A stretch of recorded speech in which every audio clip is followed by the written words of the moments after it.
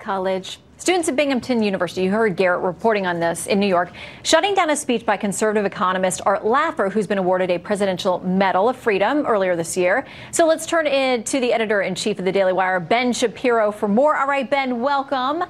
Hey, thanks for having me. Okay, so you've been in these situations where people don't want you to come, you show up, they cause problems. What do you make of this? I mean, is free speech on campus legitimately under attack, or is that basically fear-mongering to cover these incidents that way? No, I mean, there's a serious problem. In particular, this is true at this particular campus. It really does come down to the administration, not the students. In other words, protesters very often will get away with what they think they can get away with.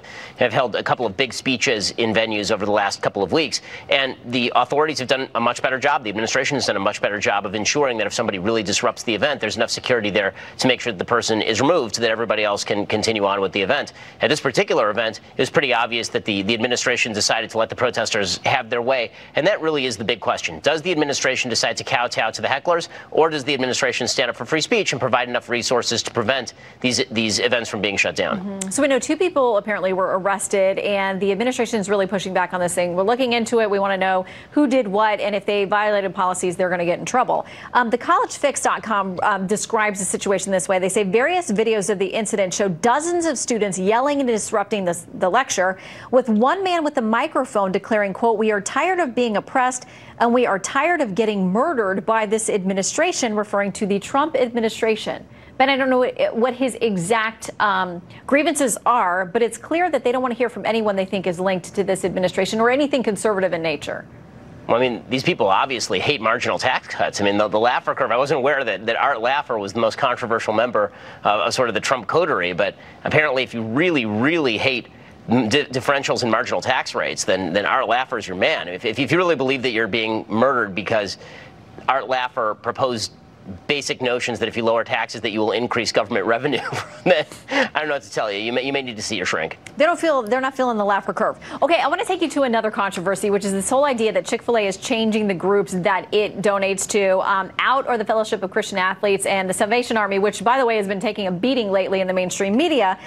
This is what the president of Chick-fil-A now says, and chief operating officer says, beginning in 2020, the Chick-fil-A Foundation will introduce a more focused giving approach, donating to a smaller number of organizations working exclusively in the areas of hunger, homelessness, and education.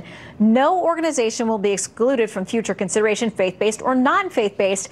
They're trying to tamp down, which, listen, on social media has been a no more nuggets kind of reaction from people that are conservative. I mean, it's completely idiotic, But Chick-fil-A's, their gross revenue went from $1 billion in 2001 to $10.5 billion this year, and did so despite the fact that the left has been targeting them since 2013 when they found out that Dan Cathy, who is the CEO of Chick-fil-A, was in favor of traditional marriage. That has not slowed Chick-fil-A's growth one iota. And the fact that Chick-fil-A decided to bow down before the lords of political correctness and then cut Christian charities out because those Christian charities happen not to support same-sex marriage militantly is pretty astonishing, and it's a horrible sign for our culture. I mean, if we are really only going to now eat at restaurants where the activities of the restaurants don't matter, right? Chick-fil-A will serve anybody, gay, straight, doesn't matter. Everybody is happy to eat a chicken sandwich. Chick-fil-A will serve.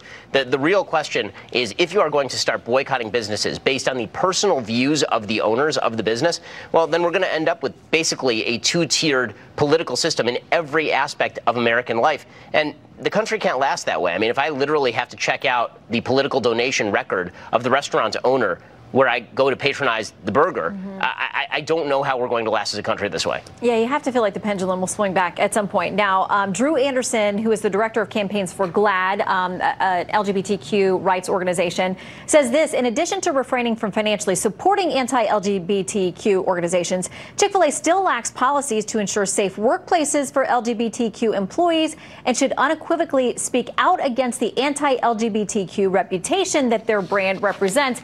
So the left doesn't sound satisfied by this move that Chick-fil-A's made.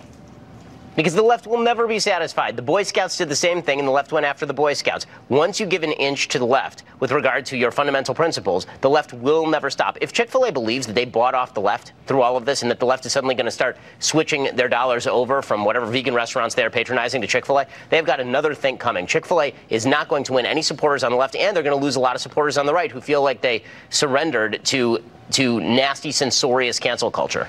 The only thing that gets people more heated is arguing over which sauce is the best. Don't at me on Twitter. Ben Shapiro, always great to have you. Thank you so much. Good to see you.